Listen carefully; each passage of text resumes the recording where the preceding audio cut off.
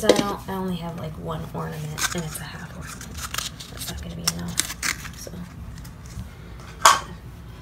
make the weird eyes.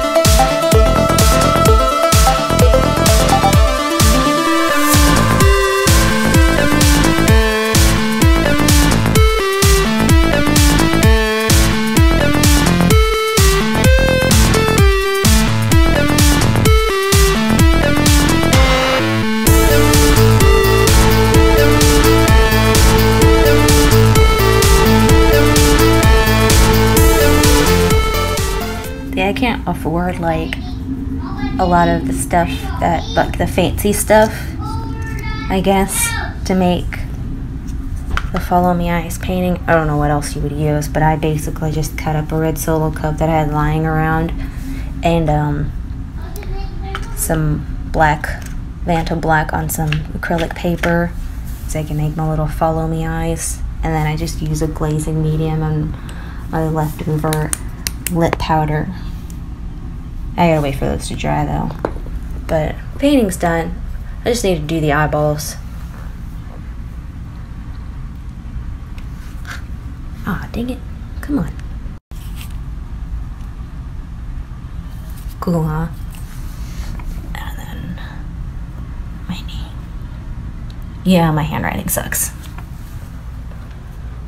But I'll be able to post the video soon. Look what I found. Danny picked these up last year from the dollar store. And I was like, oh, maybe you can do something with them. And I was like, yeah, I guess so. I didn't like them because they look really cheesy and I like kind of snob when it comes to Halloween decor. I want like realistic looking stuff or neat looking stuff. But yeah, these will come in handy anyway because I do not like the Solo cup idea. So, time to remake this.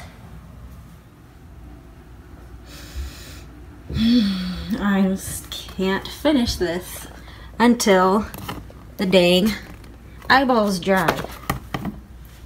Dry, dang you.